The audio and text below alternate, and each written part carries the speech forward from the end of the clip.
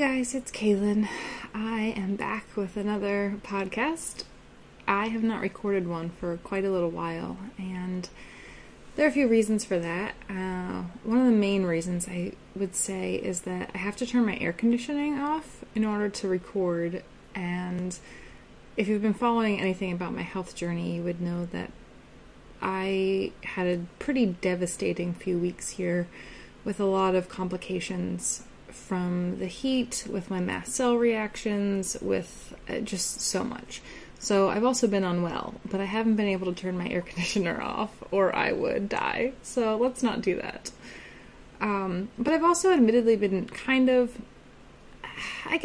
semi-struggling with trying to figure out what things I want to cover, where I want to put my energy, where I think I can be the most useful, particularly since this isn't meant for a wide audience and it's supposed to be low energy and informal. I don't want to spend bazillions of hours into something that only a couple people are going to see, but I still want to make an impact. So trying to find that niche is pretty hard. I still want to produce good quality though, and good content and things that are really well thought out and that I think could make a difference in the world. So this is probably something that will be very, again, niche to a lot of people, and I'm not upfront convinced that it will interest too many people, but I'm going to give it a chance and see what people think.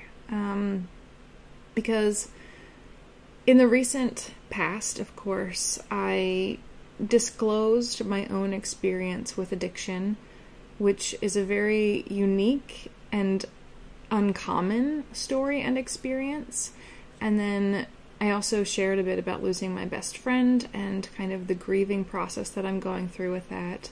And then we had Demi Lovato being in the news and all of the conversations around addiction there and celebrities, but even with Anthony Bourdain, he also had a history with drug addiction, and so that was kind of coming up, and there were a lot of conversations in the public sphere about addiction. And when people would report on it in the comments and online and on Twitter, regardless of whether or not people were supportive or sending love and affection to the person going through a hard time, a lot of conversations got spawned about addiction, who ends up addicted, why they don't stop, how they could just stop, how it's easy to get off, or if you put your mind to it, basically, it's in your hands and that it's a choice. And I have a bunch of feelings about that. I did an entire podcast specifically on the opioid crisis, so quote-unquote opioid crisis, and really addressed a lot of that. Why people find themselves using opiates, particularly heroin, and why, prescription medications and things like that aren't necessarily to blame, and a bunch of other things. I've already talked about that. So I feel like I've covered that, and it was pretty insightful for a lot of people, particularly those who have never been able to understand why anyone would ever consider using something so strong like heroin, both from my experience and why I ended up there as someone who never smoked, never drank, never did a single other drug, who was very much a straight edge, intensely Christian, good girl. How does one just jump straight to injecting heroin? Not just using it, but going all the way with IV drugs. And why do other people ever do it? And it's the dumbest thing, and it's a choice, and you know how addictive it is, and things like that. So I did cover why people end up there, and how someone can make a decision that seems on the surface so stupid or so reckless to you. And I would encourage you to check that one out. I don't want to repeat myself too much, because that's a very nuanced conversation in and of itself. But one thing I started to see, particularly for people who keep relapsing, which came up around Demi's situation, regardless what drug she was actually using, it just spawned conversations, and of course it circled a lot around heroin.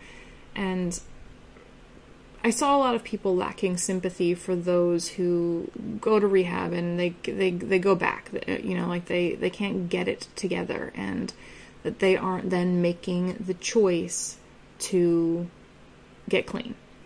And I think it's pretty well known in the public sphere that this is addiction. Like, it's literally in the name. These people are addicted, and just simply going to rehab one time is not usually going to result in healing. It's very uncommon. The rates of people returning to treatment are sky high, and that's true for all addictions, not just drug addiction. So it's not just the chemical dependency that's keeping people hooked, or that their brain is altered and craving those chemicals again. It's just addiction in general. You see that even with eating disorders, which aren't classified as addictions themselves, but they have addictive properties, and other things with food and shopping and gambling and other sex and porn and exhibitionism. Like, lots of these things can also be addictive. There's so many things, and simply just going to therapy doesn't necessarily make people just suddenly want to stop doing it or be able to stop doing it. But I feel like that is pretty well known and pretty understood. You don't have to educate somebody on that piece of it. You just have to say that it's an addiction, it's a disease, and it's an illness, and their brain chemistry is altered and things like that. And most people will at least understand. Of course, you'll have trolls who disagree and are like, it's not a disease, and like that will exist. But the large public sphere at least seems to understand that part, that people are at least either physically, chemically addicted to some of these things, or just like the patterns in their brain keep them addicted. But there's so much more than that I never, ever see people talk about. And I'm not just talking about in the general population, but I'm talking about even in circles of people who have struggled with addiction, drug addiction specifically, other people with mental health issues, or other, I guess you could say, addictive-ish kind of mental health issues, like things where impulsivity and obsessive kinds of qualities exist, whether it's eating disorder stuff like mentioned before, or even in some of the obsessive compulsive stuff, like who can really understand and relate to some of that. I have to do this thing that I know won't make me well. It will actually hurt me, but I have to do it kind of thing. Like, I still don't hear it ever talked about there in a lot of places, and I definitely don't see it hardly ever addressed in the trauma world, which I think is also it disheartens me, because the largest population of drug users are childhood trauma survivors, like by far. Like, that is, it's astronomical, the overlap between drug abuse and childhood trauma survivors. So not only does the general public not seem to know a lot about these things, but I don't see it talked about in the communities that are affected. And I have my own personal experiences with this, and I will share some of my own, but I think it can just help you empathize more and get in the mindset of someone who's using. I think the stigma around what a drug user looks like is really thwarted and warped and distorted. And yes, people do fit that bill. I know lots of dirty, just awful people, and they're just not good people, and they never were. Like, they just were never going to be upstanding citizens, and they take advantage of other people, and they don't put in the effort, and they're really selfish. Like, of course I know those kinds of people. They absolutely exist. I know a lot of abusive people that applies to, and so when I'm trying to humanize other addicts, I'm really not. I mean, I think we should humanize those people too. There's definitely something going on there for them, but every time I try to talk about what others are going through, it's pretty common for someone to kind of bark back and go, well, my ex was an addict and this is what he was like, or my dad was an addict and this is what he was like, and he was just a terrible, god-awful human, and kind of then coloring all addicts under that brush. And I can understand that knee-jerk reaction. I had a similar feeling growing up. With my dad was also an addict, and my brother experimented with a lot of drugs and made our household a living hell. So I kind of had a very negative opinion about that. And so when any time somebody would try to humanize or empathize or give context or give nuance, it would just make me upset. But that was a mistake on my behalf. And that subset of addicts, yeah, it exists. And yeah, it's a decent population of people. But I think there are way more that don't fit that bill. Those are just the ones that get everyone's attention because they're assholes and they make life miserable and they're easy to point fingers at and get angry at and speak out about. It's the ones that are really nice and passive and quiet and loving. People don't usually go on Facebook rants and social media rants about that person in their life. They don't usually go, my really sweet and loving sister who just happens to be like, that just doesn't happen. They usually kind of rant about the not good ones, so you hear about them more often. But it makes people forget the vast majority of people who can find themselves with a substance abuse issue are often really wonderful, normal, regular, average people with nothing eventful about them. So that's kind of the people I want to talk about. But I preface with all of that to say that when I'm talking about people and I'm giving them, I don't know, a more loving, peaceful image, I'm also not saying that all addicts are like that either. There are awful ones out there. There are terrible ones out there. And not all of them deserve the same level of patience or sympathy or understanding or second chances or any of those things. And every person is different. Everyone's boundaries with them needs to be different. All the lines need to be different. My own best friend, who I just lost a few months ago, I love him to my core.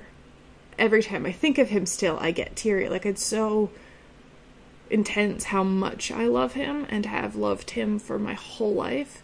But when he died in the years before, we were not happy with each other because he was not being a good person to both of us.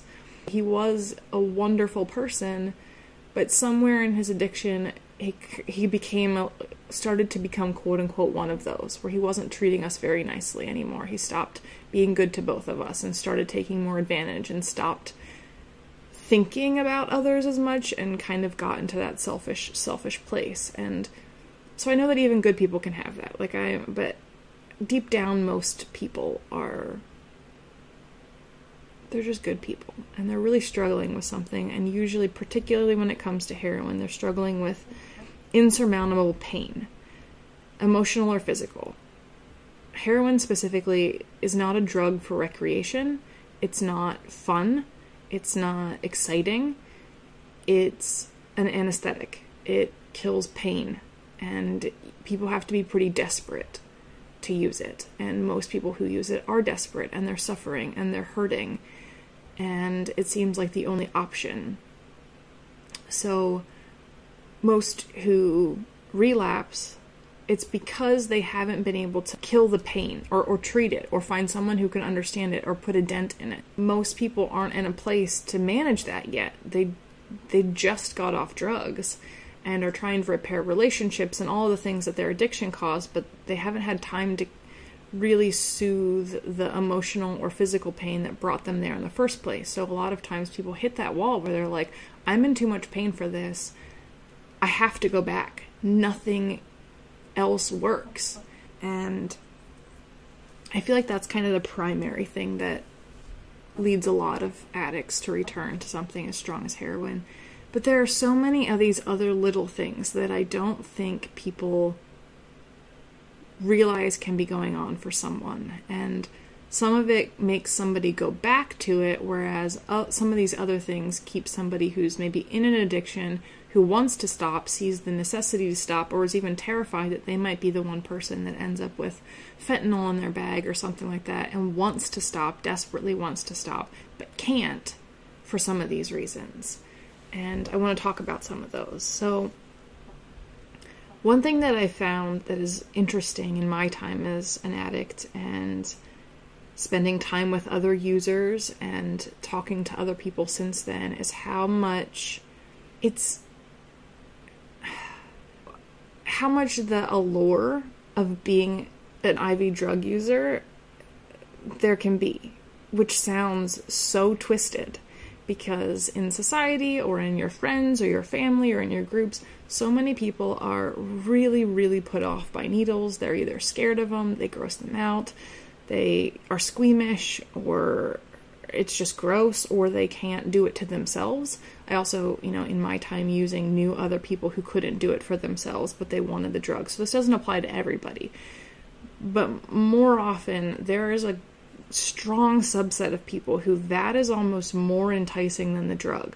The process of using IVs and injecting is a rush of its own, and I 100% fell into this category and met tons of other people afterward who did, and it wasn't until I brought it up to them that they felt safe enough to say it, because you sound messed up when you say it at face value. To say that that's alluring or enticing or exciting or cool, you sound like a sicko. But when you peel back the layers of why most of us find that so enticing, you can understand it a whole lot more. And I think this really piggybacks on to why trauma survivors and addicts overlap so often. So there is a sense of absolute control over one's body that you can't really get anywhere else like you can when you're self-administering an IV into your veins.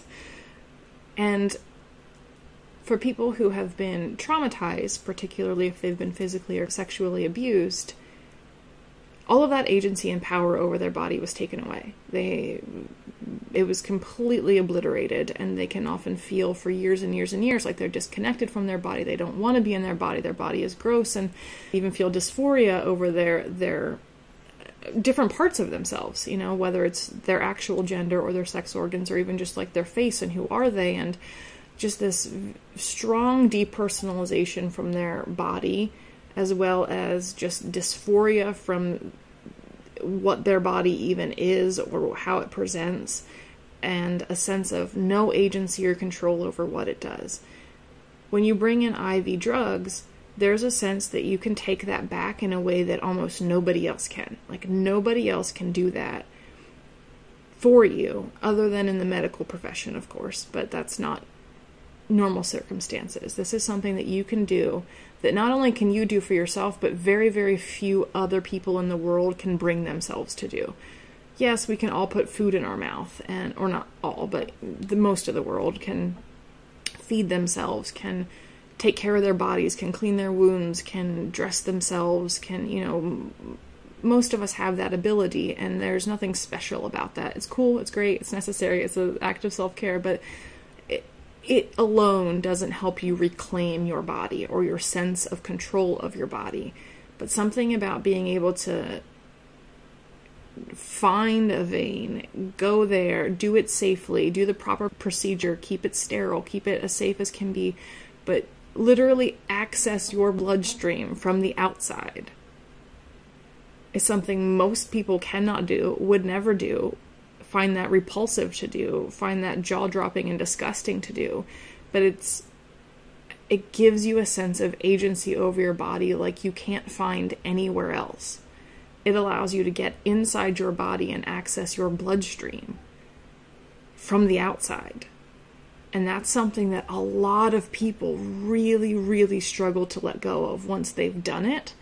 They see their body in a whole new way. They see this really complex, intricate system of veins and blood vessels and just this circuitry, and how to keep them healthy and keep them strong, and how to protect themselves from infection, and yet they have access to this, and that yet they're also administering something that's inherently harmful to their body, but it's also healing their emotional pain. And it's just like this, the vantage point for a lot of people, it changes how they view their body. It's not just skin and bones, or no longer just an object that somebody else abused, but something that they have control over, and something they have a say in whether or not they have pain or they don't have pain.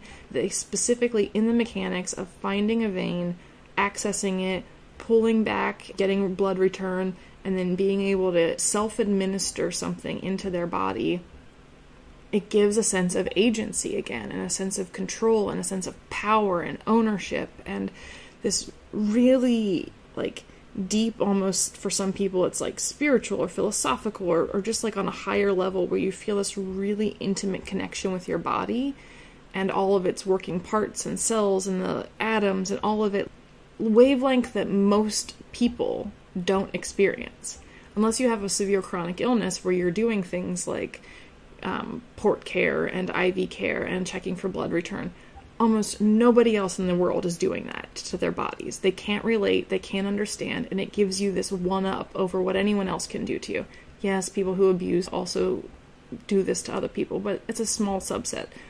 Most people aren't going to be able to have that kind of control over your body, but you can. And most people don't even have that control over their own body, but you can have it. There's this elevated sense of control and ownership and just agency again, that for a lot of trauma survivors is really, really, really hard to let go of, especially because most people who start didn't even realize that was going to be a thing.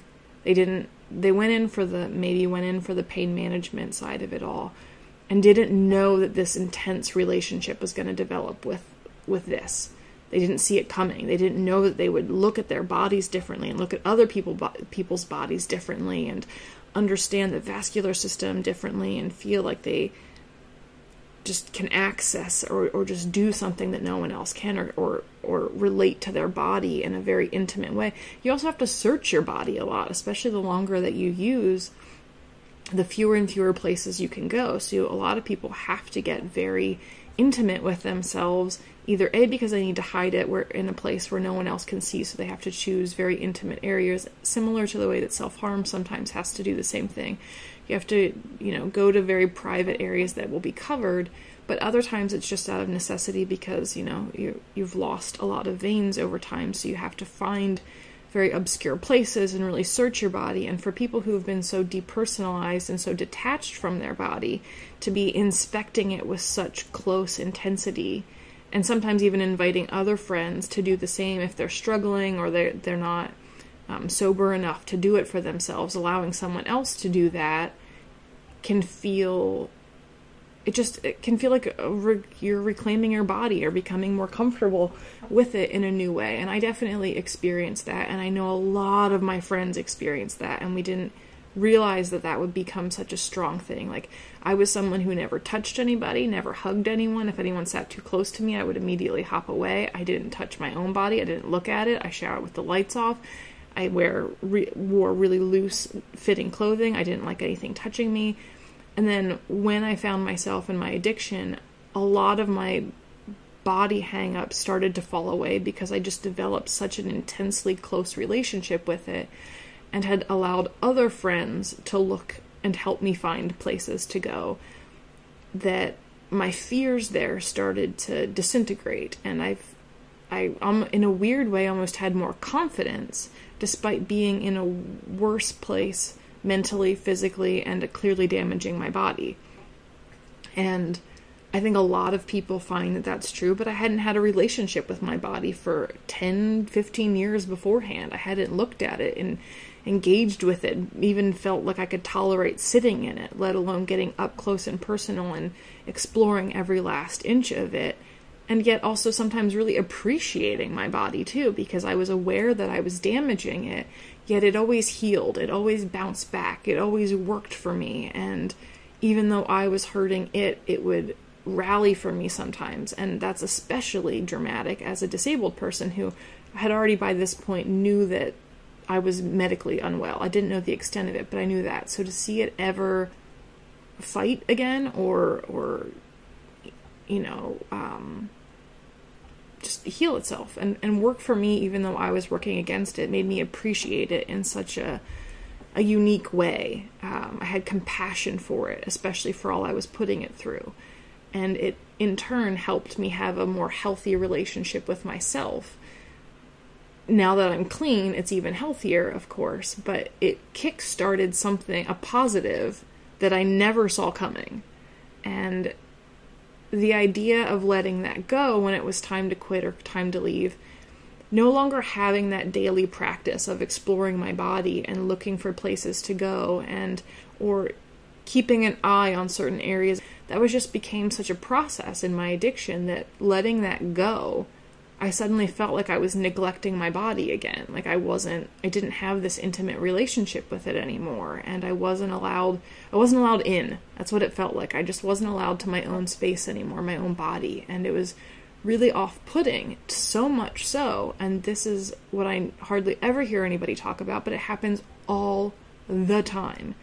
There are a lot of addicts, particularly IV drug users, whether it's heroin or coke or other drugs, who they might get clean and get off the substances, but they will still use syringes and IVs and just boost water. They won't put any product in it, but that personal relationship with their body is so vital, it feels so vital that they continue to do that they just need to do the process, even though they get no high from it, no benefit from it, no drugs from it. Just the process is just something that kept them in touch with themselves, and they can't let it go. And for others, which is why I'll move into the next category of things, a lot of it is just purely ritual. Like the whole ritual of it can be incredibly addictive. And this is especially true, again, for trauma survivors, whether childhood or otherwise. Many of us have PTSD. Then there are others of us who have OCD, and then others of us who have eating disorders, which are often, they often access a lot of the ritualized places in our mind. And so like PTSD, OCD, and eating disorders, particularly anorexia, often have the same issue of overplasticity in the brain and cycling through different sections of the brain over and over again, just on repeat. So if you're a trauma survivor or you have other mental illnesses that come first, finding a ritual like this, the process of actually administering the drugs, it's very easy for that to become an obsession in and of itself. It can get on this cyclical loop. It's a ritual. It's very much like compulsions in OCD and compulsions in eating disorders, where you just have to do something and you have to do it in a very specific way, and you feel gratified at the end of completing it, even if you know that you're damaging your body in the process. It doesn't matter. It just has to happen, and that feels right. And even with PTSD, the mind, even though it's less conscious, the mind will often replay memories on a cyclical level in the right order because it's trying to teach you something or remind you or something or filter through something. Even though it's hurting you, it feels like it feels right, and it needs to go all the way to completion before it can let it go. So it's not shocking that this population really, really is attached to specifically the ritual, and both the ritual of actually administering the drugs, but then also the ritual of buying them, getting them, seeing friends. Like there's a process to all of these things. And for people who have a really harsh attachment to routine and method and ritual and compulsion, those are going to be the people who really attach strongly to this and will really struggle to let it go. So there is a large portion of people who, particularly for something like heroin or an IV drug where you have to have prep, you have to, get it out of the bag, put it in a spoon, get the right amount of water, stir it up. Some people heat it, some people don't. Stir it again, get a cotton, suck it up, find a vein, some use a tourniquet, some don't.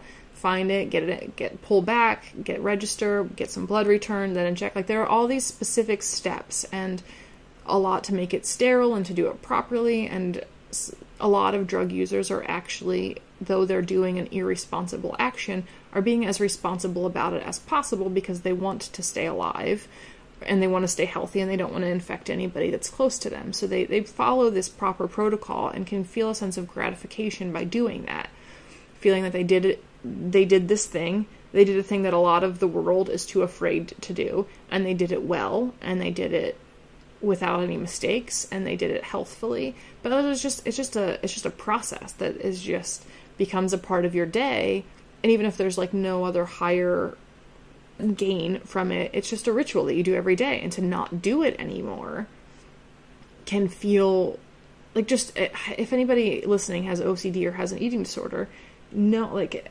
having a compulsion and not being able to do it, like that feeling. And this can be very much the same way, even if you're no longer dependent on the drugs, just having it like dawn on you, but I could do that right now. I could go through that process. It just seems so alluring, even if, again, for those who just use water and no longer use drugs, the process of it, the whole, setting it up, putting it on a spoon, getting cotton, and, pulling it back, finding, like, that's a process. And just that alone can feel so alluring, and people just get the itch, and they're just like, I just need to do it. And it's not even about the drug. They're not even going to get high. They're not even going to use a drug. They're not going to do anything. It's just the process. And I don't even know that I can explain it to people who've never experienced it, because it just sounds crazy. But so does checking and rechecking doorknobs and, counting a certain amount of things or purging after you eat. Like, those things all sound bonkers to somebody who's never done it. But once you've done it, And all of a sudden it dawns on your mind, like, I could do that right now. Letting that thought go is really, really hard. And it's especially hard, if you haven't actually gotten clean first and you're still in it and you're just thinking about leaving it. You can, maybe be sober for a couple days in a row, but then all of a sudden it dawns on you, like, oh my gosh, I haven't done my process for a while. I miss it. I just want to do it. And it can make a lot of people go back. Others, might just use water or something like that, but it keeps them in that life. It keeps them in that mindset. And that's something I struggled with long after I got clean. And I wholly admit to being somebody that used water and things like that for a long time. And I have terrible veins and an illness that makes them blow very, very, very easily. And a whole bunch of other reasons that should make me stop. And those were all issues before I was a user, by the way, so it's not like there's a relationship there. But I had a million more reasons than most to stop, but I just couldn't. Like, it was just such a ritual, a compulsion, and this sense of control over not control. I don't like that word. I don't need to have control, but agency. Like, it's self-gratifying. It's not even about the control part. It's just about my body and myself and my ownership of myself that I needed. And it would often, I would find myself feeling the urge to use if I was more triggered in that area than I want to use drugs, I'm in pain kind of thing. It was more like if I don't feel connected to my body, or I feel that somebody else is taking advantage of my body, or I feel like I've lost agency over myself somewhere else, even in a medical setting. Like having other people poke and prod at me, I can often come home and that would be what would trigger me to want to use or to go through the process again, just to feel some sense of ownership of myself again. That I get to say how we do this, the way we do it, the angle that we do it at, which veins we use, that I get to access my insides and no one else does. Like, those would be my kinds of triggers more than just I want to use drugs. And I found that to be the case with a lot of my friends and a lot of other trauma survivors that I've met in trauma treatment, not necessarily drug treatment, because most of us should just be in trauma treatment, not drug rehab. But that's where that kind of stuff would really come out. And I know a lot of other people that would just be in kind of traditional drug rehab often miss these big things because they're just so focused on what does the substances give you, why are you addicted to it, how does it make you feel, the high, all that stuff, and kind of miss all of these deeper layers, and ones that lots of people relate to. And so I guess the other thing that I've mentioned in there, that there's a theme in it that for some it applies, for some it doesn't. I think IV drug use especially, and something as strong as heroin, can make a certain subset of people feel powerful all of a sudden. Yes, you're hurting your body in one of the most damaging ways that you ever can. You're facing death literally every single time you inject, and are doing something that puts you in society's eyes at the bottom of the barrel, the lowest of the totem pole. Yet you can still feel a sense of power in a way that you never did before, because that can sometimes come with a sense of invincibility and just pridefulness. Like, all of these things can kind of come together in varying degrees for some, a cluster for others. Some just have one quality of it but none of the others. But there can be a big ego trip, sounds wrong, but just almost like a self-esteem building thing, where doing the one thing that the rest of the world seems like it's impossible, or it's something they could never ever do, or they get squeamish or uncomfortable, knowing that you can do the one thing that no one else will do can give you this sense of, I guess for some it's power, for some it's an inflated ego, for some it's just boosting an ego that they never had. It's giving them one thing, well, at least I can do this, and at least I'm good at this, and man, I can do this thing that if I even joke about it with my friends, they look shocked and horrified, they can't even fathom doing something that terrifying or scary or overwhelming. Or even other drug users, that's often the line they hit, where they're like, well, I'll do all that, but I would never use heroin, or I'll experiment with any other drug, but I'll never boost them. I'll never do IV drugs. And so if you hear that often enough and you're one of those who does that thing, it can give you this sense of accomplishment and you're just unique, or that you're special, or that you're a little more powerful than others, or you have a quality that other people don't have. And for most people who are using, they have no self-esteem. They've maybe been traumatized and beaten to the ground for forever, or they're just in so much agony and pain, and in other areas of their life feel like they have no willpower or merit, in their life. But this is the one thing that kind of can give that, where it's just, you can feel powerful and skilled and unique, and like you've got a talent, or like you've just got this thing that no one does. It's almost enigmatic. And that's a big deal for broken people who have nothing else to restore their sense of confidence or any of that. And letting that go can be really, really, really hard.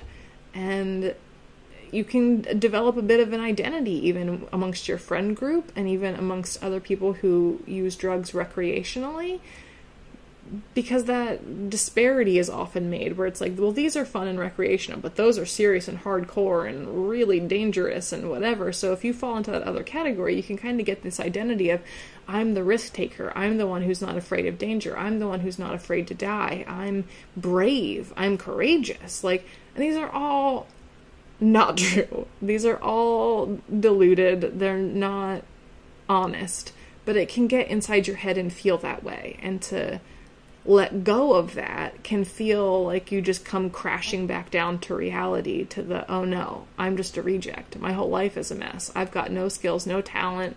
My relationships are struggling. Yeah, I've got a nice house and a nice car and maybe a great job, but they're all kind of struggling too. And it just can bring you back down. And you're like, but in this area, in this community, amongst my friends, I'm doing something really fucking cool. Which, again, it's not cool. This is not, don't do this. This is terrible. I do not advocate. This is a life ruiner.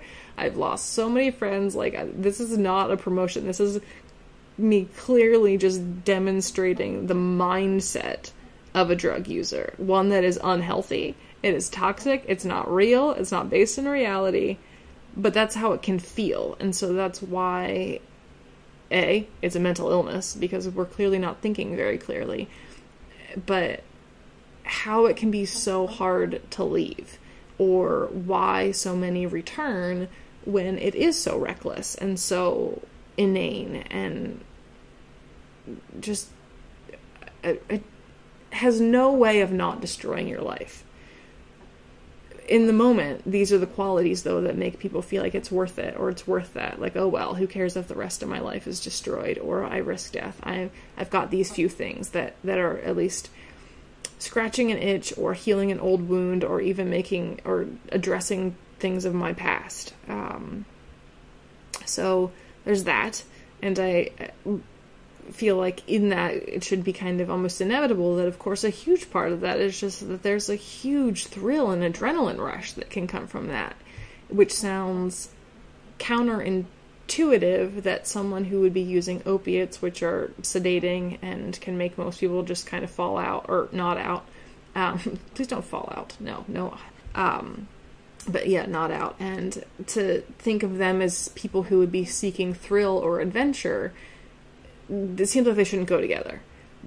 But it's kind of a way to get both. It is thrilling. It is, and completely independent of the euphoria of the drug. Take the substance out of it. Just the process of doing it can be a thrill and an adventure, but not just the actual injecting of the drugs, but obtaining them, and sometimes obtaining the money to get them. That in itself, it's illegal. It takes this cunning, creative skill that a lot of people don't have. We're not taught it anywhere.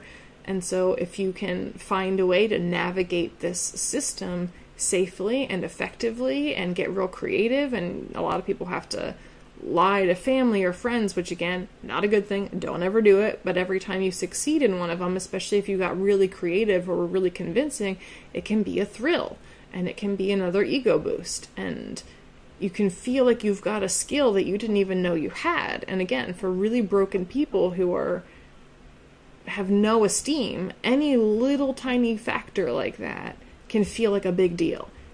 Again, disclaimer, there are other places in life where you can get the same exact feeling for a whole lot better in a much more meaningful way. But in that moment, for those people, that can feel like a big deal. And it can feel like that's the only place in their life that they're getting that feeling, which is sad. But it's true. And it's a rush. And letting that go can feel like life is just very mundane and very boring. And you've got no skills or talents or things. In reality, you could use all those skills for something else. But when you're first letting it go, you can't imagine how that would translate. In that moment, it feels like it only applies to this world. But, after a lot of healing and recovery, you can certainly realize, like, no, I was super creative. I was actually really ballsy.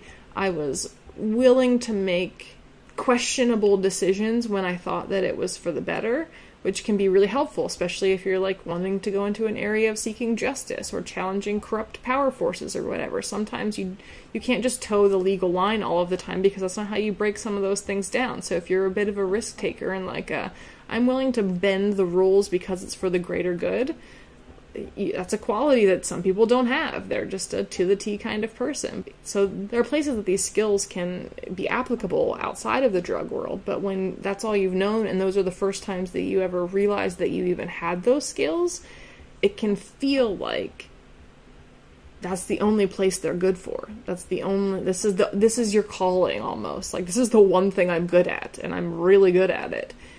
I can't translate that anywhere outside of my life that isn't illegal or immoral, and so I should just stay and do this. And that's sad. It's very sad, but it makes perfect sense why a lot of people don't want to let that go. And I feel like a little bit from that, I feel like when it comes to using drugs or staying with them,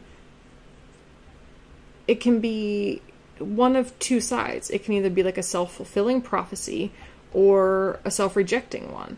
So for those who've been told all of their life that they're just a reject, a loser, they're just immoral, they're bad, I don't know, all of these things that society thinks are bad and that are negative and that have been used against them, a lot of people can kind of just, if they've heard it all of their life, it's a self-fulfilling prophecy where it's just like, yeah, you're right, I totally am. I'm all of those things. And I have no incentive to change, and now that I'm a user, no one will take me seriously. I'm always just going to be a junkie in their eyes. I'm not going to be able to get work, and if that's all I am now, and that's all how anybody will ever see me, well, then this is just what I'm going to be.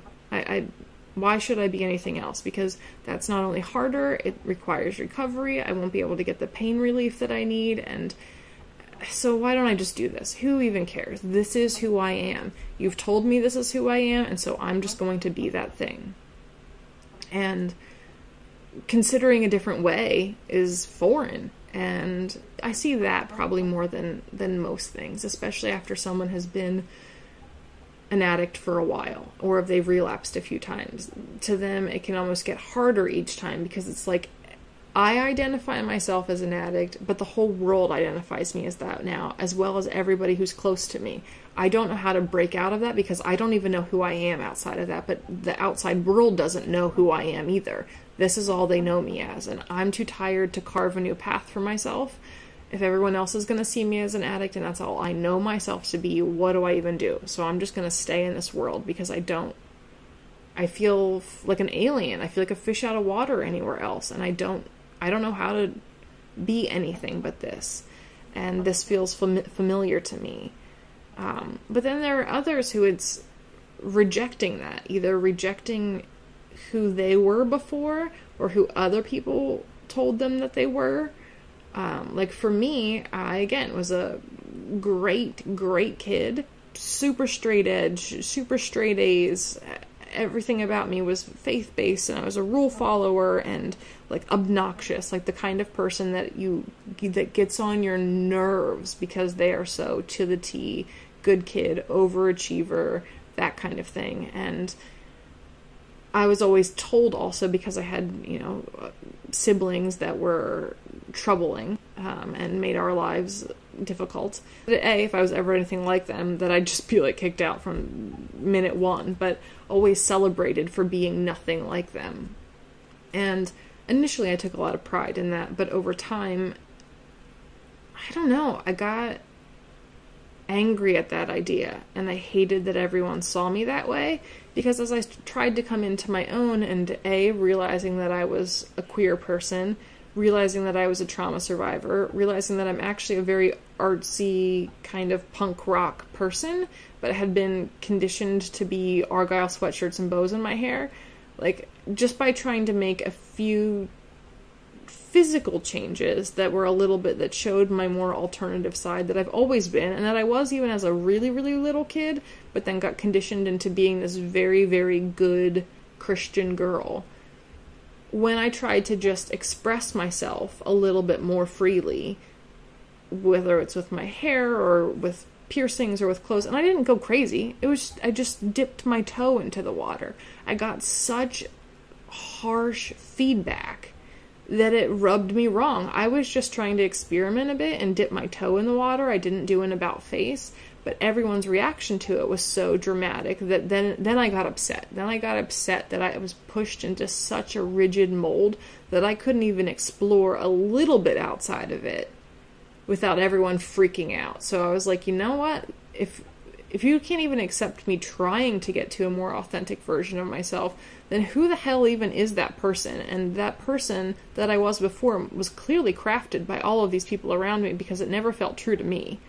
That's not who I am. And now that I see everyone's reaction to me trying to deviate from that, I realize that that person is someone, A, I don't know, and B, that you created. And now I don't want anything to do with her, because that's not me. That's based on you. And you, as the outsiders, are terrible, abusive people. So I want to be nothing like her. And I didn't have like an act of rebellion. Like, it wasn't like that was where that was coming from. That's not why I was a drug user. That was a totally different scenario. But after I wanted to try to get clean and whatnot, I almost felt like I identified with that kind of person more, because everyone sees users as kind of as grungy and just irresponsible and reckless and all of these things, and there's an element of that. I feel like all of my drug using, for the most part, and all of my friends, was very mundane and very boring and very suburbia for the most part. Yeah, we spent some time in a few cities, but compared to what you think of, it's very boring. But the outside perception of me was as if I was, I don't know, doing something wild and risky and, I don't know, dramatic like you would catch on TV. And so leaving that world, that taste of some adventure, that taste of something different, or this outside perception of me, I'm like, I don't want to leave it. I would rather you just think I'm a total asshole and a reject and a whatever, because it's better than what you've always thought of me before. I am also not those things either, a reject and all those things. I'm not actually a bad person. But at this point, I would almost rather you think that of me than the bullshit you were thinking of me before. So that's at least more entertaining to me, and is at least more colorful and exciting and different, and go ahead. I'd rather you just think of me as that than as the girl who got sober and cleaned up and got her act together. Like, that started to feel too close to the old me, the molded fake me. And I didn't like that idea. I didn't want to become, quote-unquote, the good kid again. And even though this was the only thing I was doing, quote-unquote, wrong, I didn't want to be seen that way by other people, just because that had rubbed me so wrong. So it was like a self-rejecting prophecy there, too, where it was like, you made me be this one thing, and now I just don't want to be seen as anything else.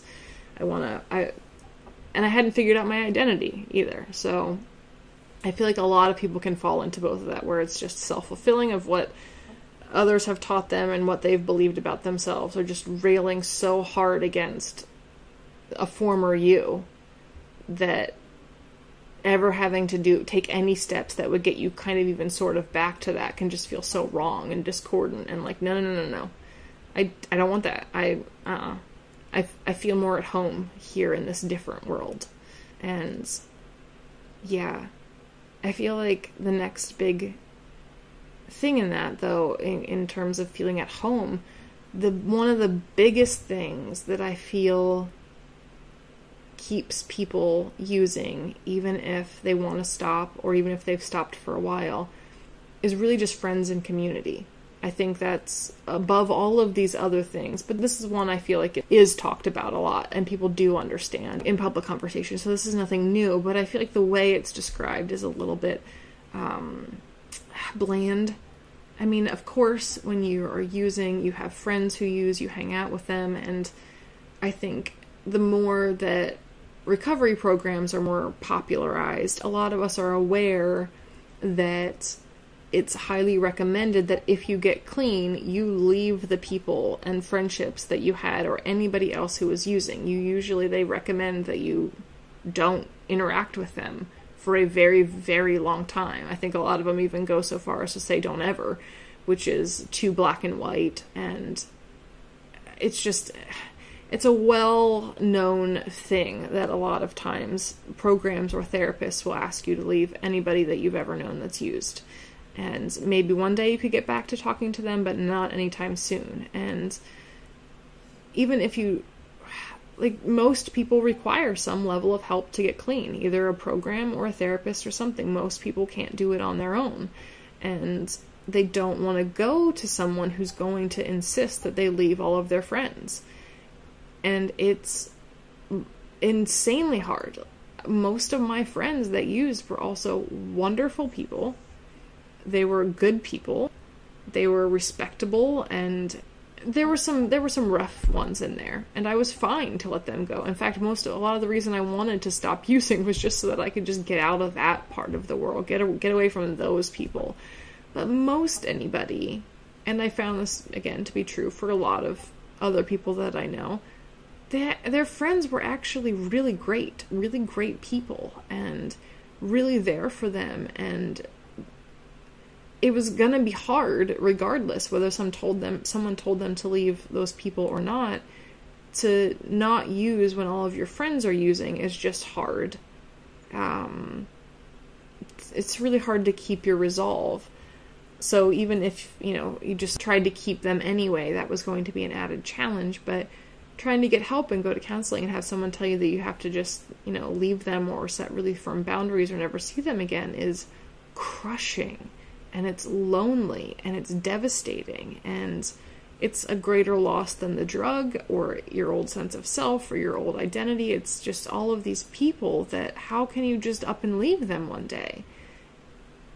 And yeah, there could be gray area, and you could do both, but I think a lot of people realize pretty quickly that it's too hard to do both, that's why it's a good recommendation, that it is often too hard to hang around the same people and places and not feel urges all of the time to use. So, whether it's directed by someone else or they just find it out organically on their own that staying around their friends and in those same places is too risky for them, you have to leave them and put up walls and boundaries and distance between people you really, really, really care about. And that's just hard regardless. I mean, anybody listening, even if you've never done a drug, just imagine if someone told you you can't talk to your 4 closest friends for at least a few years, or that you realize that every time you're around them that it's hurting you. Like, just imagine if one day you realized that and just had to leave them and maintain that and try to do it without hurting their feelings. And it's brutal, and yet it's what a lot of addicts truly need. And it's so soul-crushing. I know every time I thought about it, I would always be around the people that I care about and being like, I don't know how could I leave them? How could I even distance myself a bit to get clean? Or how could I maintain a relationship when I know that I could not wrap my mind around it. And in the following years, it's something I've really struggled with ever since. I've been clean for 8 years now. And ever since I left that friend group, I've not found a new one. They were lifelong friends for me, but I had to step away. And it's been years, and I've still not found a new core group of people because I had to leave the ones who meant everything to me. And I did need to. It was valid. But it's heartbreaking, and a lot of people that's harder than losing the drug, so they just stay and do it. I also found that there were times, and luckily I had good friends, so even if I had wanted to clean up and they weren't ready, they were never going to pressure me or ask me, or they would even help me. Like, if there were many times that I tried and would be clean for a couple weeks at a time, and if I went to visit and they were using or they were thinking about it, they would either be like, hey, I'm thinking of doing that today, let's maybe not hang out today, or hey, I'm going to do this, I want to do it outside, or I'm going to go away from you, you want to go take off and do something else for a little bit and come back, like anything to make it a little bit easier on me so that I could stay clean. Or that even if I asked them, you know, like, hey, can you get me this thing, I decided that I'm not going to try to stay clean anymore, they would be the support system that would be like, do you really want to do that, Kay? Like, let's not. Give it one more day. See how you feel tomorrow. Like, they would. So I had good friends who, if I really wanted to stay clean, I could have. It did prove too hard for me, but they wouldn't have been the reason for it. Like anything they did wouldn't have been the reason for it. Being around them and in that environment just kept triggering me, but they as people would have been the most helpful and supportive to make it as possible for me as they could. And that's not true for everybody. But so I even had good friends to help, but I found a lot that if I wanted to stop, I no longer had an excuse to hang out with people. And I didn't need that with my good friends, but after having that relationship long enough, it started to feel like it was kind of inevitable, or I just needed that to be my reason to come on over, or at least part of it, and just dropping by, especially if we weren't going to use, just made me suddenly feel very uncomfortable, or even like I was afraid they were going to just think I was there to use, or like, I don't know, like there's just a lot of head games that go through your mind, and but more than anything, I would be clean for a while and find myself at home by myself for a couple days and realized how much of a part of my daily routine that was. To get out, to get up, get dressed, put clothes on, go outside, go get what I need to, and then hang out with people all day. Like, it was a very social thing. It made me get dressed, get clean, go outside my house, and when I wasn't using, I was just at home and bored and no one to talk to and no reason to get clean or take a shower or go outside, and I would find that I just wanted to see somebody. I just wanted to talk to somebody. I wanted to meet with people. I wanted to have a reason to take a shower and go see someone. And it felt like the only way to do that was to be like, yeah, sure, I'll use today. Like, it felt like that would be like the only way to do that. And so I would just end up calling up people and be like, hey, let's do that, or let's go get some, or whatever, just because it was a routine. It was something to do. It was long car rides with friends and music and sitting there waiting for whatever and singing silly songs and, you know, just enjoying each other's company, all as a part of, you know, trying to score and then to use. But I didn't know anything different, so the idea of just calling up one of my friends to be like, hey, let's go do that, let's just go for a drive and go, like, you could do the same exact thing, just minus the drugs part, but it suddenly felt like I didn't know how to do that anymore, like, and I'm socially awkward, and I, you know, whatever, like, it felt easier to do if we both understood why we were doing it, and that we were just throwing all these cool fun things, like music and stopping at restaurants and doing just as a way to kill time, or just part of this other main objective. Somehow it felt like safer to do it that way, whereas if I was just like, no, but I just want to hang out with you and do all those cool things just by themselves, like, not because we're trying to kill time or because it's an aside to our main objective, something that felt too threatening and too vulnerable and too much like, I want to be your friend, like it had too much substance. Like, it's one thing if we're like, we're just here for business, we're just doing this thing, we're just getting what we want, and then we're going to use and whatever, and if we do all this really cool, frolicky, fun, cool, loving, meaningful life, friends stuff on the side, well, that's just on the side.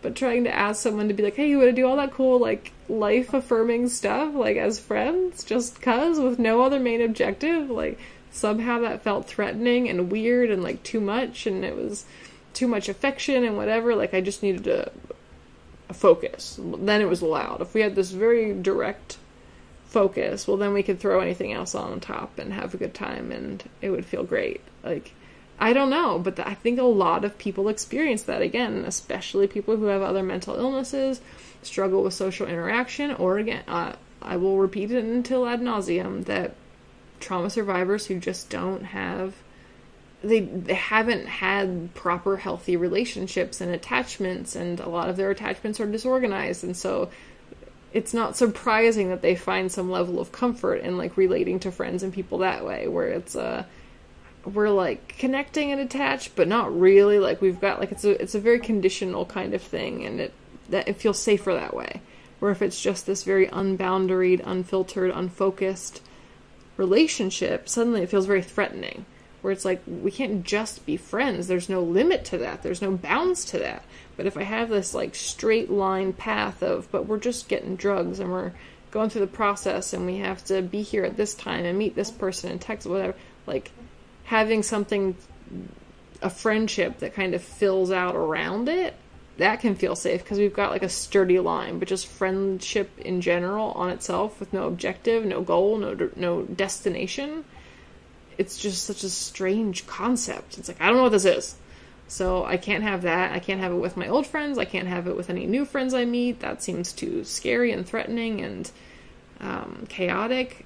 So I'm just going to do the thing that I know. I'm going to talk to and have relationships with the people that I know who are involved in my using, and they're going to help me facilitate it. But then we're going to get all that really cool, meaningful friendship connection stuff on the side. And again, I don't hear anybody explain things like this, and yet I feel like there are so many people I talk to. Most they relate to some of this somewhere, but it's so rigid in the way that people view addiction, and just the community, especially when you get into, like, 12-step programs and stuff, they all address it from a very methodic way and approach recovery in a very methodic way. But there are all these really intense nuances of what really keeps people addicted. Especially, it's very, in my mind, very similar to eating disorders in that it's not really about the food.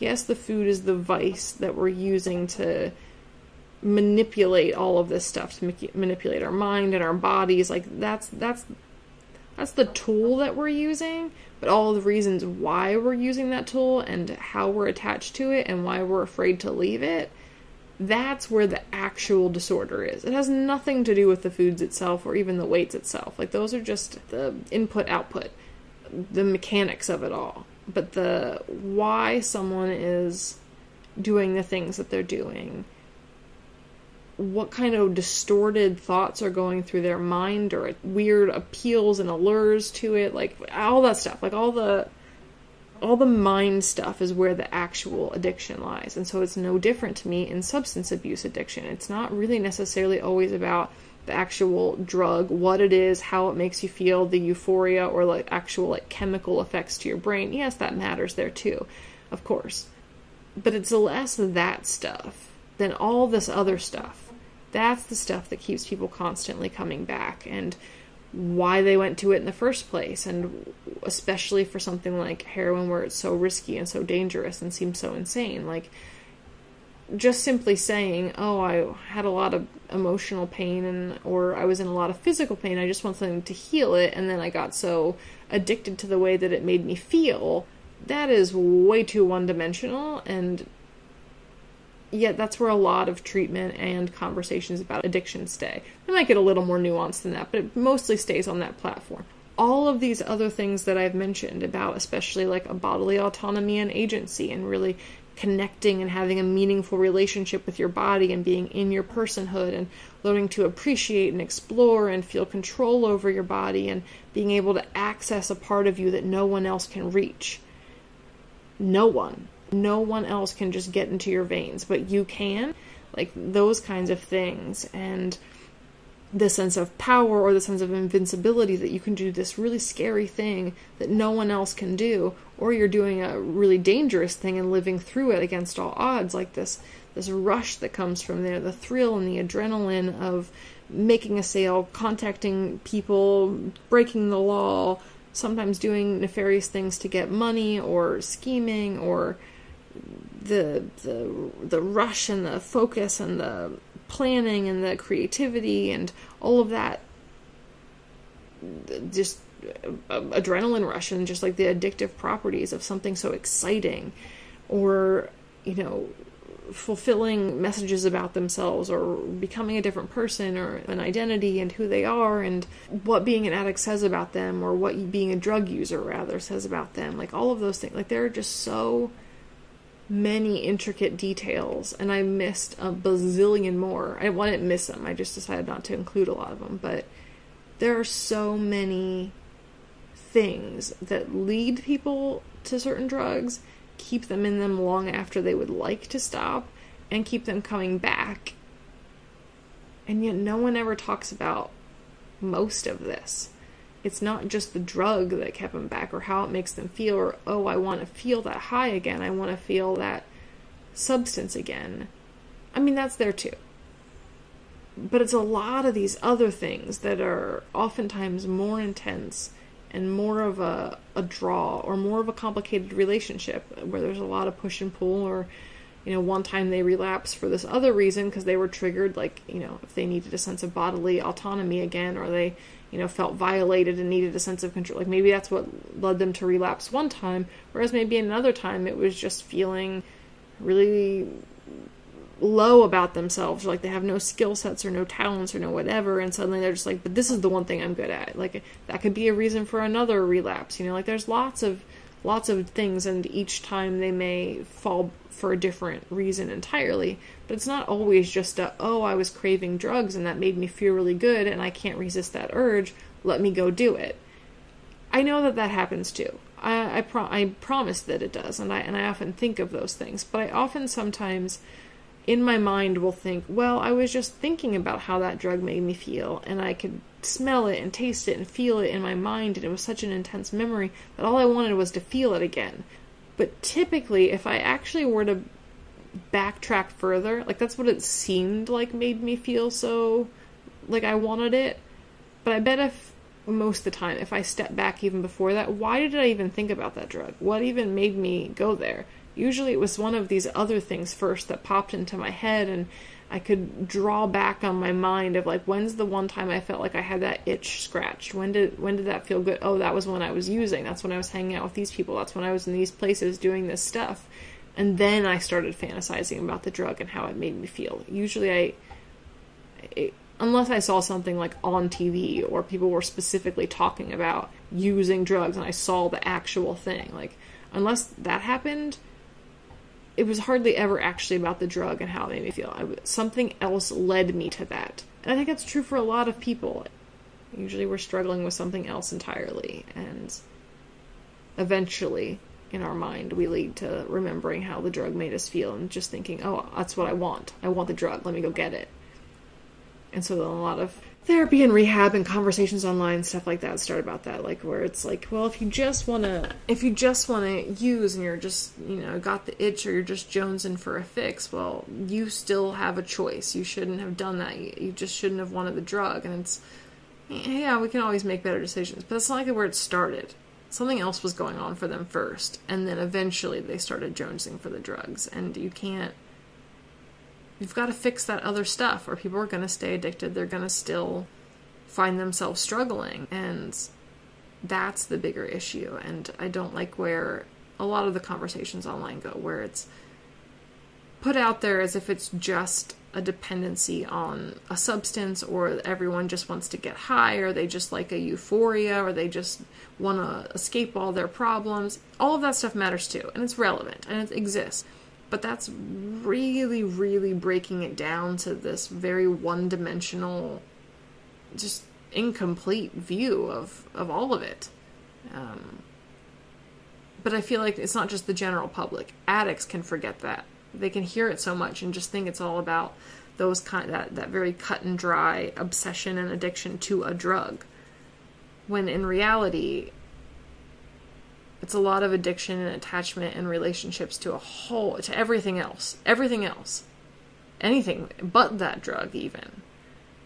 That usually keeps a lot of people down and makes recovery really hard and makes rehab sometimes fail. And because they can feel like they're doing all the right things. they might be making the choice every time to avoid the drug, but constantly keep struggling and don't know why. They're like, but I'm doing all the right things. I'm making the right choices. Because it's this stuff. This is what their actual addiction is. This is where they're so attached to it. These other qualities that I mentioned here are what's fueling their addictive and intrusive thoughts, not their obsession with the drug. It's other stuff. So, as per usual, I talked forever, but I don't know. I know that these longer ones don't garner that much attention, but it's not about that. If I can just educate one person or make them think about addiction, substance abuse, eating disorders, even compulsions, any of these things in a more understanding way, it's a win for me. I really feel strongly about this and feel like it was appropriate for this podcast because a lot of chronic illness sufferers haven't had their pain properly managed, and that's one big contributing factor for them finding themselves using street drugs. A lot of just people with general mental illness often can struggle with this because they have vulnerability factors that make them become addicted more than whatever the drug is, like aside physical addiction. And then, of course, the biggest deal is that most addicts are I wish I could remember the exact statistic, but a ton of addicts are childhood trauma survivors, and they're the ones that come with a lot of this other baggage, and that's why they're addicted to a lot of these things. That's what fuels their substance abuse, not an addiction to a drug, but a complex relationship with all of these other topics, and the drug is just the medium to accomplish it, to meet those needs. And if you're always leaving those details out, you're going to fail the addict. You're going to let them down. They're not going to get the healing that they need. And hopefully we can help them. We can help each other and help one another understand that it's so much more complex than all of that. Okay. I am sure I will talk to you soon, and I hope that all of you are hanging in there. Just again, as an uplifting note at the end, I am 8 years clean. I haven't thought about using in a very long time. But I'm okay, and I actually, compared to most, had a very quote-unquote easy recovery, but it was because I was aware of all of these things, and I was processing them in trauma therapy right away. I spent almost zero time on what the drug itself was doing, or my addiction to a drug. I was talking about all of these other things. I was in an addiction and a complex relationship to everything else that surrounded the drug. Yeah, the drug also killed a lot of my pain and got me through, but it was everything else. And so I had a very easy time getting well. And I cannot say the same for about any of my other friends, and obviously lost someone very, very important to me because they weren't able to tackle all of their reasons either. But it's possible. I'm a living testament to that, and I feel incredibly stable and solid, and is why I feel safe enough to talk so openly about this, and I hope that others can feel that and to take some benefit from it, and ultimately also feel a sense of hope that it is absolutely possible to get clean, and to feel secure in that, and to not always feel like you're in a fragile state of recovery. I feel both this way about this as well as my eating disorder history. I feel like once I tackled a lot of these things that kept me hooked, both issues radically healed and very quickly. And if I can help even one person start that journey for themselves, then an hour and 20-minute long podcast that 6 people listen to is totally worth it. Okay, I hope all of you find yourselves doing pretty well as can be. I always hope for even better. And I'm sure I will talk to you very soon. Okay, bye.